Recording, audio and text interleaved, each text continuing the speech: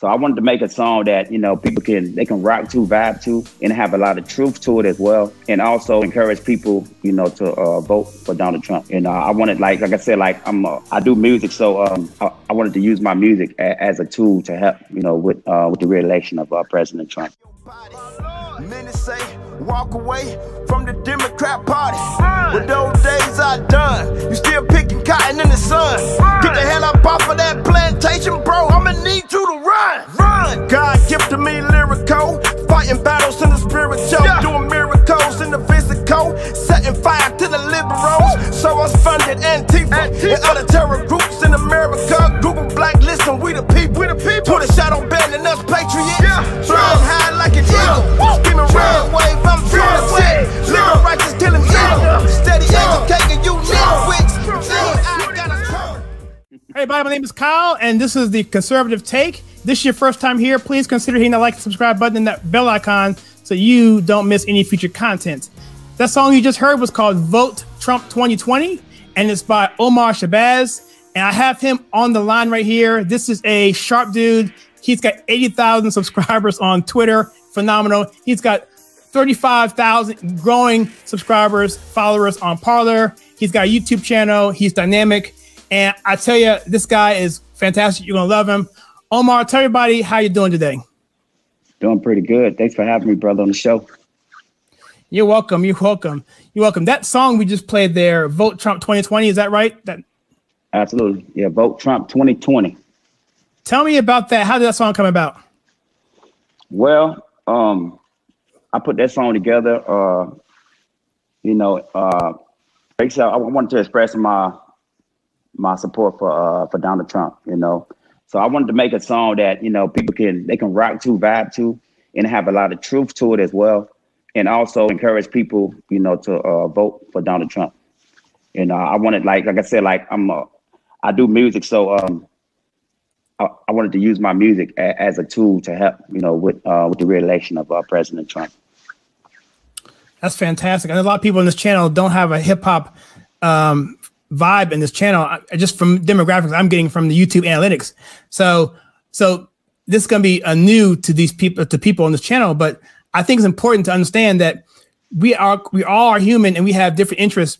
And I used to really be into this type of music, but now I'm older now. I'm an old head. I'm kind of stuck in the I'm stuck in the day, man. So I feel aged. But I tell you, your song really had me moving in my seat as I was going through it. And the lyrics are so powerful. Tell me about the lyrics. I mean, how are you able to come up with the lyrics for these songs? Well, a lot of time before I put songs together, I like to do, you know, research. So I want to make sure what I'm talking about is truth, you know. I don't want to just put anything together, you know. I mean, I can go in the studio and put anything together, but you know, I wanted to really you know, speak truth in these songs. So I did my research, you know. I put it together, you know, went in the studio, you know, and did my thing, man. And so your studio, you've done this for a while, I hear, right? You've done recording. Right. I've been doing music for about maybe 10 years probably. Wow. Well, I played in a band for about 3 years, and I understand how difficult it is to do mixing. And that's just a lot of it's just acoustic. You know, you're dealing with a lot more sophistication and harmonies and stuff like that with how that plays together. And I just find it really cool how you're able to get all those sounds together and make them sound so fresh and so polished. It's almost as if it came right out of, you know, just out of, you know, what you hear on the radio. It's really, really, really, you have a talent, my friend. Oh, thank you, brother. I got a couple of guys that help me, you know, with the mixing and stuff. That really, you know, helped me out. So tell me, we talked a little bit about this. Tell me about your Twitter following. I'm curious. I want the audience to hear about this. Tell me about what's going on with you in Twitter. Well, Twitter. I'm being shadow banned on Twitter.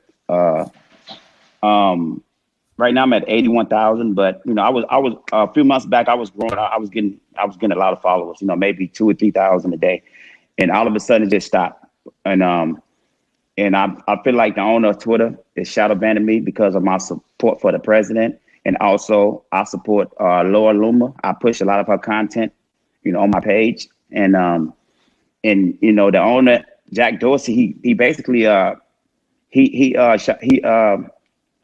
he deleted Laura Loomer's account from off Twitter, you know, and I've been pushing her stuff hard on Twitter, and I've been getting shadow banned. If I retweet anything, I barely get a retweet, you know, barely. I get a little stuff moving. That's when I DM some of my friends on Twitter, and they retweet it for me. But other than that, I barely get retweets, and it's crazy. That really oh my gosh, that angers me so much. Yeah, Laura Loomer, she actually retweeted you and she supports you. I see that on. I said, oh, that's Laura. She's like, she's echoing his stuff. I'm like, that's pretty cool. So I was wondering. Now I understand. So yeah, she's good and she is fearless, man. She is. I've been following her for awesome 3 years now. Yeah. Oh yeah. Have you met her? Have you met her yet? Not yet, but I would love to meet Laura Loomer. Yeah, I'm sure she would be. I've never met her either, but I saw her stuff way back like 3 years ago when it was just getting kicked up. Her and Milo were out there, and they were really on the forefront of dropping truth, man. And yeah, absolutely. She's awesome. So yeah, man. So let me ask you this question here. So with this whole COVID lockdown, is that something that's actually causing you more creativity time, or is it allowing you to spend time with the family, or how's that playing with your life now? Yes, it's definitely allowed me to spend more time with the family.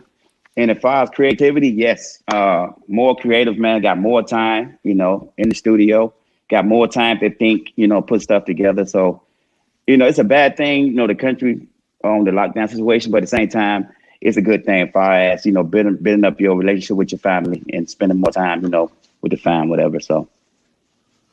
Yeah, I totally agree. The Black family, the nuclear family, is something that's really important. And so I think that's one of the things about the lockdown that's good, that some people say is bad, but it allows us to, you know, at least appreciate the things we may have taken for granted, you know, like particularly family. So I want to talk about Black Lives Matter a little bit, but I want to talk about a little bit first this song here that I heard called I, Donald Trump. What is going on with this song? This song is phenomenal. I'm going to play a little clip of that real quickly. I want you to come back after the break, and I want you to talk about the song called I, Donald Trump. All right? Check this out. I'm going to speak what I feel, man. And I'm here to tell you. Some of y'all going to love me, and some of y'all going to hate. You try to take our firearms. What's real is real. You feel me? Get out there on the street. I ain't scared of you. I'm Donald Trump in this game. Came in with my own money. I don't care about the fame. Spitting fire like bullets. Kill them all with these lips. I'ma make the whole world feel it. Mama raised on brilliance. Die like a soldier, then live like a coward. I speak what I feel. Words are power. Whole game against me, but my blessings still shower. With God on my side, I will not devour. They say Black Lives Matter, then why you still killing? Go shut down Planned Parenthood, cause they sacrificing children. You should be pushing all lives matter. That's the appropriate. Dude, that's awesome. So I tell you, that's talk to me about this song. What does this song mean to you? When did you write it? What was the inspiration? Well, I put this song together. This was around the time where Donald Trump, he was getting a lot of backlash from you know, celebrities. I'm talking about all the top celebrities, Jay-Z, Eminem, T.I., Snoop Dogg. Like they always going in on the president, man. And I just feel like, you know, Donald Trump, he's a real person. Like he's not like a politician, you know. He's a real person. Like he speaks his mind. Like we never really had a person like that, you know, in office. So I put this song together, you know, expressing my feelings on how I felt, you know, about what was going on. And like I said, man, I just felt like I feel like I had to do something, man. So I wrote that song, I, Donald Trump, expressing my feelings, how I felt. And I mean, I put a lot of feelings to that song, you know, and I put it together, man. I mean, it came out great. Like a lot of people, they really like that song, you know, and they have a lot of truth in it. You know, it's talking about, you know, the chemtrails. It's talking about, you know, they poisoning our water, our food. It's talking about, you know, vaccinations, man, like a lot of stuff, man. It's deep. You see Bill Gates, he's trying to get everyone vaccinated. Look what he did to, you know, Africa, you know, so it has a lot of truth in that song, man. And it's real deep. And I bet the audience members didn't have any idea that hip hop music had that kind of depth in it. In fact, hip hop music has always had more depth than your average song because Absolutely. It's about real life stuff, consequences, and all that stuff. And when you focus it on things that are true, even more true, then it really gets like that. And so the point I want to make here is that you're not just making this stuff up. You actually have to read some books. You have to, watch some lectures. You have to kind of think. And Absolutely. so talk to me about what preparation you go into to make a song. Wow. Well, I do research, man. I do research on the internet. I go through books. A lot of stuff, man. And also I wanted to say that I want to give a shout out to Alex Jones, because I used to watch the Alex Jones show a lot, and I learned a lot from Alex Jones. InfoWars, man, they're some great people over there. So my wife loved Alex Jones. I learned some stuff from them. My wife loves Alex Jones, and when he went down, that was a tragedy, a travesty. Yeah, man, I feel so bad that they did that to Alex, yo. So let's move along here. I got so much to say here, but I want to just be respectful for your time. I want to talk a little bit about Black Lives Matter. Tell me about because there's I say on this, the official position on this channel is that obviously Black Lives Matter. I mean, I am one, right? But the movement, wherever it started, it is not what it is now. That's been hijacked by groups of people that hate this country and want to use that because they can't get a following on their own to co-opt the movement to do whatever. So do you see people in the Black community? Do you think people see that, or are they still going off the marketing side of it? I think a lot of people don't see what's going on behind the scenes. Like some people, they looking at it as it's a good thing, it's supporting, Black lives, but but behind the scenes, like you got people like George Soros, you got the Democrats that's funding Black Lives Matter and Antifa, and they want to actually destroy the country. George Soros, he has a history of destroying countries, and he's funding Black Lives Matter. I mean, come on, man. Like they want America destroyed. Yeah, there's Act Blue. Are you familiar with them? Act Blue is I guess a political action committee, but it funnels money to candidates. It happened in 2018, and but Act Blue is a major contributor to Black Lives Matter, and it goes right through the Democrat machine. So, wow. Yeah, it's you can look up Act Blue on your spare time if you have any. I know you're a busy man. Oh yeah, I'm definitely gonna look them up. So okay, I don't want to keep you long. I want to ask you a few more questions. I want to have you pick a song at the end, and we'll get your take on that. But let's talk a little bit about the Black community. Let's talk about Black conservatives, because one thing that I've said before on this channel, and people say because I'm Black, Kyle, you just saying it because you're Black. Well, no, the Black conservative is I don't say the only person, but probably one of the few people in this country who can save this country. And the reason why I say that is because of this cancel culture thing going on, that if you're white, you can't say something. If you're a woman, you can't speak on this. If you're a white woman, you can't speak on this behalf. You're a Karen or this and that. But if you're Black conservative, the most they can tell you is you're a coon or Uncle Tom. And so what's your take on Black conservatives and our importance? And are you seeing more people come up that are Black and are conservative? Absolutely. A lot of people, I see around that's conservative, and yeah, and it's important, for Black conservatives, to stand up and not be afraid, to speak up, in this cancel culture thing that's going on. I would say, man, I would just ignore it, the council. Like, can't nobody cancel me if I don't participate, in that movement. They can't cancel me, man, because they can say whatever they want. It don't affect me. I'm going to still be me. I'm going to still speak, truth, and I'm going to continue doing what I do, because, like I said, like I don't do this for a living. I don't get paid, for this stuff, this music stuff that I put out. So I don't care. They can say whatever. I'm going to continue, to push and speak truth, man. So like I said, they can't cancel me, Mm-mm. So I got to ask this question. I got to ask the question that people want to hear on this channel. And if I sound pejorative, or if I sound crazy, if I sound stupid, let me know. How did you get to where you are right now? I mean, it's got to be did you just wake up and say, I am this sharp dude that I figured this stuff out, or because for me personally, I was a total idiot. You know, I don't know if I've mentioned this before, but I was involved in a lot of different things in college, African fraternities, and I was involved in, I think I mentioned this before with Mayor Marion Barry and stuff. And I just had to have a tragedy like 9/11 wake me up.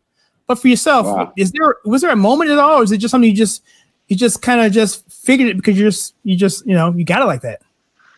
Well, I mean, I always been, you know, woke. I always been woke, but like I said, man, Alex Jones really helped me take it to that next level just by listening to his show, man, and you know, start doing my own research.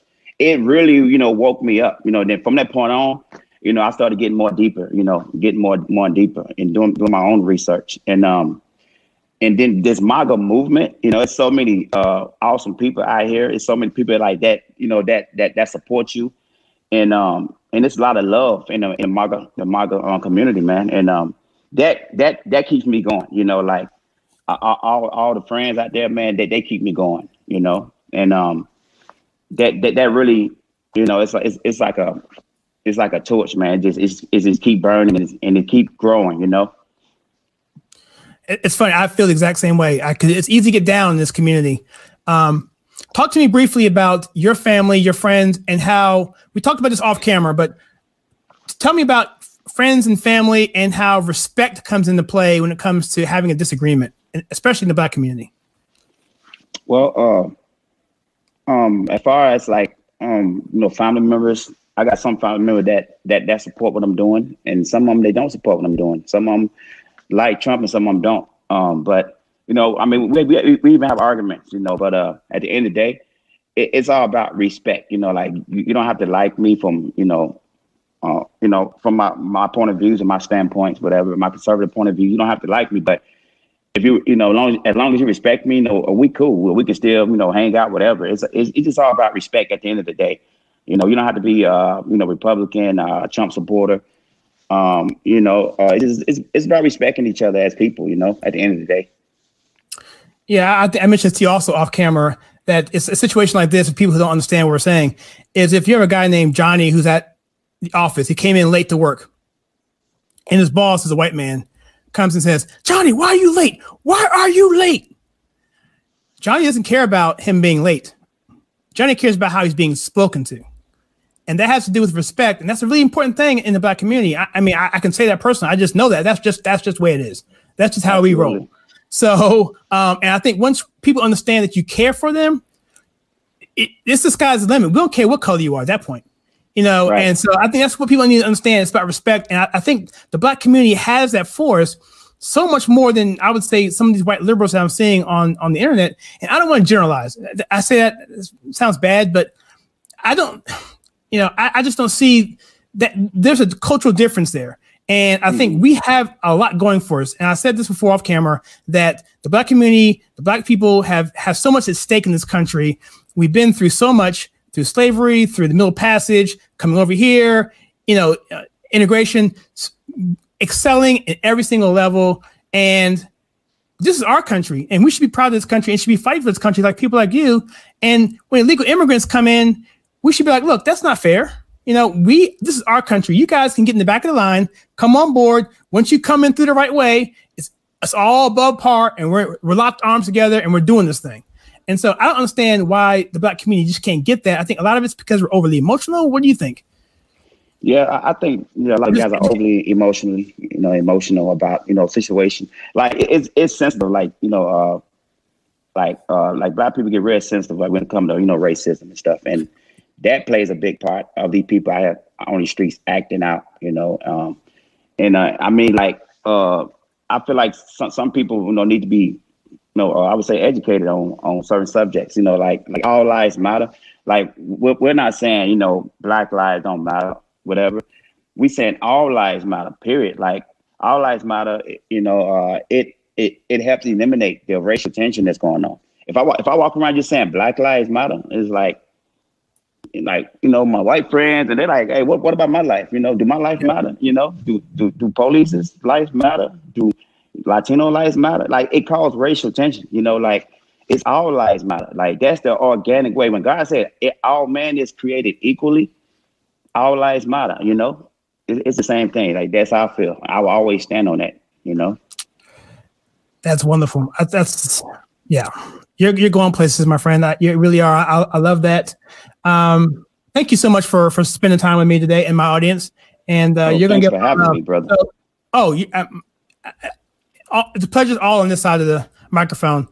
Let me just say this. So all of the content of the songs that are being played and the clips before and the one song we're going to play next, I want you to go into the description below. I'll leave some titling below here. Go check out Omarr's page. Go check out whatever links I put in there. I'm going to put as much as I can find in there. Go check them all out. Subscribe to all of them. Give him some love. Write Twitter and say, why is he being shadow banned? Whatever you need to do, just support this brother. Send him some money. You know, do what you got to do. And we'll have him back on here. And so, yeah, I just really, really impressed with everything about you. It's just utterly phenomenal. I am so much more hopeful in the future, knowing that this generation is coming behind us. I really do. I really feel that way because I feel you like the F-22 Raptor. It's a fifth generation fighter jet that has the capabilities of like 30 or 40 planes in and of itself. So we don't need a lot of us. We just need a few, and we can take the job of many. So I just made it up. We like that. I just made that up. Absolutely, brother. Anyway, so you send me some songs over. Is there a song you want to kind of go out with? And when we come back, I have you share how we can follow you and have you give your closing remarks. Or do you have a song in mind that you want to play? I have a song that I just recently released. It's called All Lives Matter. It's featuring my friend Sabrina Byron. I hope I said that right. Baron. It's called All Lives Matter. That's a pretty good song. We just recently released that. Okay, so everybody, this is All Lives Matter from Omarr Shabazz. Peace and love, and he wasn't a pretender. Have you ever seen Black Lives Matter protest Chicago killers? Dig deeper to find the true facts, blacks like an oil dealer. They only show up to stir up racial tension. Go figure, if we defund the police, our problems get bigger. When I say all lives matter, you seem to be offended. How can we end racism if your terminology extends? What about all the babies being aborted? Do their lives matter? The George Floyd bloodbath victims, do they matter? Do blue lives matter? Do Trump supporters matter? Joe Biden had right to crime being targeted blacks. Do those facts matter? How come you don't speak on the sex trafficking to a vast of sheep? Instead, drugs, money, and murder you overly proceed to preach. It's not your choice who my voice reach. I only want peace, spreading awareness on these violent streets. Who supporting me? I don't even know what's happening to the youth. Lies in the media, they ain't telling the truth. 'Cause all lives matter. Can we all be loved? All right, we're back. So tell me a little bit about that song. How did that come about? And tell me about your co-partner there, what her part was. Oh, well, I met Sabrina on Instagram. You know, she's a country singer, and she was making video, and I was listening to her sing. I said, wow, she got a nice voice. And she actually, she did a post on Instagram, and she was using my song, I Donald Trump. And she sent it to me. I was like, wow, she liked my song. Like, wow, that's cool. And I was like, well, we should do a song together, you know? So I reached out to her and you know, and at the same time, you know, all this racist bullcrap is going on, you know, Black Lives Matter. I said, man, I need to make a song for All Lives Matter. And we got together, man, and we put it together, and it came out great. Wonderful. You have a country singer and a hip hop artist coming together, and that happens a lot more because really country music comes out of black music. Really comes out of the Negro spirituals. Really, actually, a lot of American music came out of the Negro spirituals and it evolved into jazz and other things. But so there's that off tempo swing beat that goes with country and goes with hip hop. So I don't know how that applies here, but I'm getting too technical. But the fact is, my point is, we can collaborate, we can come together. This is a melting pot for a reason. So, absolutely. So, my friend, how can people find you on the internet or wherever you want to be found? They can go to my website. It's omarrshabazz.com. That's OmarrShabazz.com. And you can find me on Twitter at Omarr Shabazz, Parler, same thing, and Instagram. It's all at Omarr Shabazz. Okay, awesome. And all those links again are below. Again, I'll say it again. Go check them out and subscribe to everything and send them some money, some love, whatever you want to do, some prayers. Prayers is probably the most important thing you can probably send anybody that I bring on the show, because God is the abundance of all that. So I just don't know how to end this without just pouring out my gratitude to you and my pride of calling myself, I call you my friend because we just met, but I consider you a friend. And I just think it's so wonderful. Thanks, brother. So thank you so much. Nice meeting you too, man. Yes, sir. Yes, sir. I get choked up, man. You know what I'm saying? A lot of people getting choked up, but it just makes me feel proud. I really do. So with that, everybody, this is Omarr, and check him out. And hopefully we'll get him back on the show.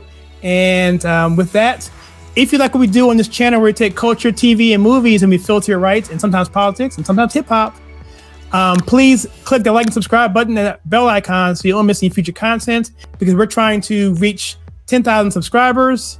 And with that, please check out some content that we have right here.